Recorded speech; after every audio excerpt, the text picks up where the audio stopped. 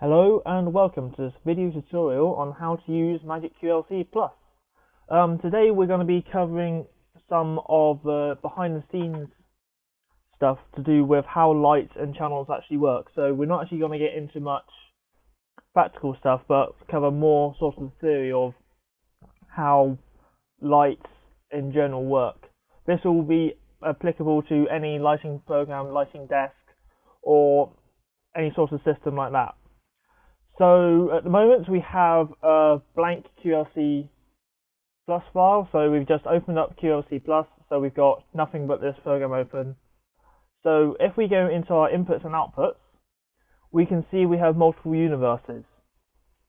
A universe defined as 512 channels. So each channel, I'll go into deeper explanation in a minute of what each channel does. So the universe is a select set of channels. Here in the latest version of QLC, you can add and change the universes so we can have lots of more inputs to it. Usually you'll have some sort of device going from your computer to your DMX control. So this will be, say, a USB to DMX box, USB to DMX cable, or something similar along those lines. From this we can then control the lights within it.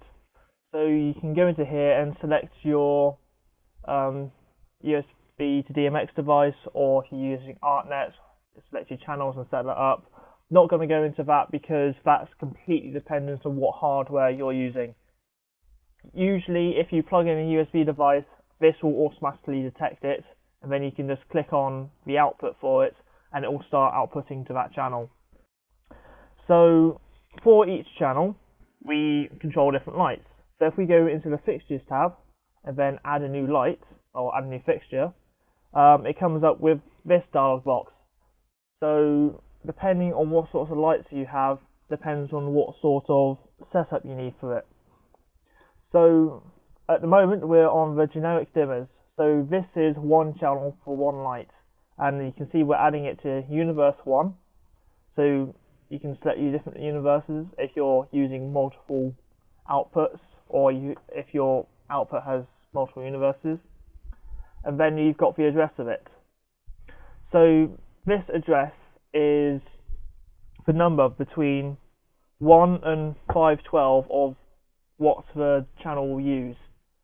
So on your dimmer rack or on the back of your light, you'll have something which declares what number you want it set to. So often you'll have a dip switch like this on the back of the light to set it to a particular channel if you're using that sort of light, or your dimmer rack will have light set up for it. So this is where we set up those different channels. So we can set which channels we want, set which address that channel is going to be on. In the generic options we've got how many channels each light is going to use, but with a standard par light or something we'll just have one channel for going up and down, and then say let's add 5 generic lights with an address of a gap of 0. So if we add those, you can see the address of each one is 1, then 2, then 3, then 4, then 5. So each of these 5 lights will then have basic control. So if we go into the simple desk, we can see we've now got these 5 lights, and you can see by this icon that it's just controls the intensity. So if I drag this up and down, you can see that the values in the fixture monitor change. So if we just put the fixture monitor over on this side, we can see that that's what the light's going to be doing. So if you've got your light plugged in, it's a generic light with on channel 1, then your light will be going up and down right now, same as that value. So why would you need so many channels? For these basic lights, you really don't, unless you've got 512 par cans or something on your system, then you really don't need this many channels. However, if you get into more complicated lights such as LEDs or moving heads, then you'll need multiple lights. You need multiple channels per light. So if we go back into the fixtures, and I can add another light, Let's use one I've used before, so one of the Euro lights, say LGBT that one. So in here we've got the name of a particular type of light, mode, so some lights will have modes on them, so you can match these up to the modes. Again, we're selecting the universe and the starting channel of it, and then we'll have the different channels for it. So on this particular light, we have the first channel is assigned to red, second is green, then blue.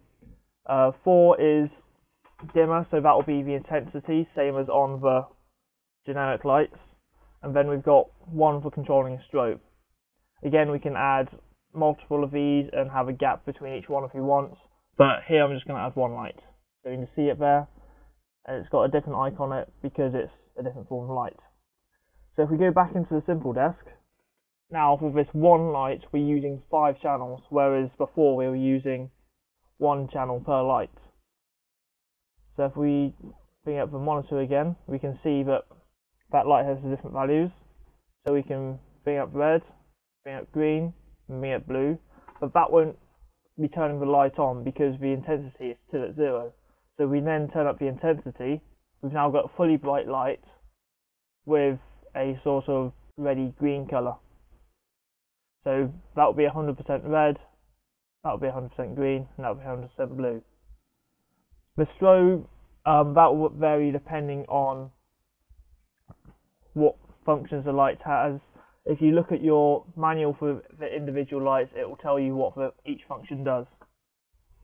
So that was a quick intro in how to use these lights and what lights do in QLC Plus and kind of generically any programmable control system. Thank you for watching. If you like this video, please give us a like. If you want to see more of these, subscribe. I should be putting them out fairly regularly now. I've got some free time. Thanks for watching, and see you all again next time.